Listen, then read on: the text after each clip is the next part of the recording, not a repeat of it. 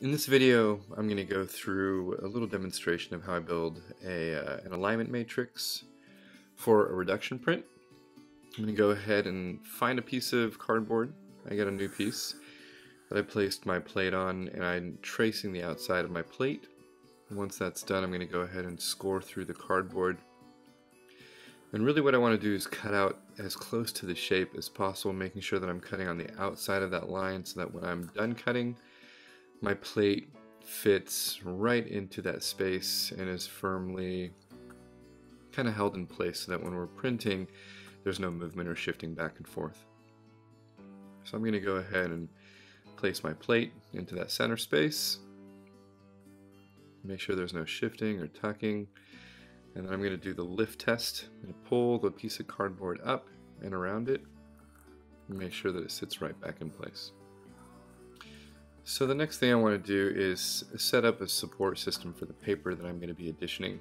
I've decided that I want my paper to have 3-inch borders. So I'm cutting it a little bit wider at 4 inches. These are sheets of foam core that I'm cutting into 4-inch lengths. I'm then going to stack them and place them around my plate to help support the paper. One of the things that you'll notice is that the lino cut block is about 3/4 of an inch high, so it's going to require multiple sheets of foam core to actually get stacked and to sit accurately. Once I get all these cut to size, I'm going to make sure that they fit around my linoleum block and place them in place before I do any gluing or adhering to the surface of the cardboard.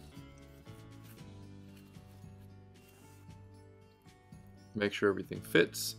Cut myself out a little bit of a finger grip, and I think we're good to go. First thing I want to do is use glue to adhere that first layer down. I'm using Gorilla Glue right here, and then with the Gorilla Glue I'm going to go in and use tape to make sure everything is connected to that cardboard, that it's not going to move while it's drying. And then I'm also going to glue the pieces to themselves and tightly kind of snug them around the plate so that they don't move as I put on the secondary and tertiary layers of the cardboard.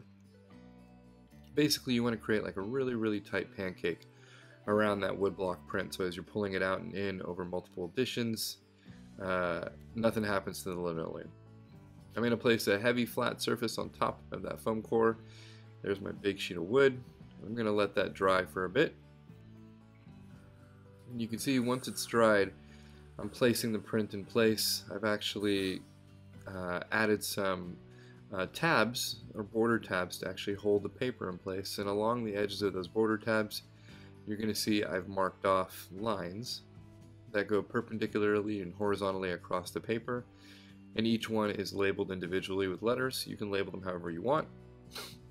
Once I've done that, I want to make sure that I take each of my editioning pages and lay them in before I start any printing, and I'm going to mark them off the exact same way that I do on the matrix. That way not only is the matrix holding it in place, but those marks should also line up the paper.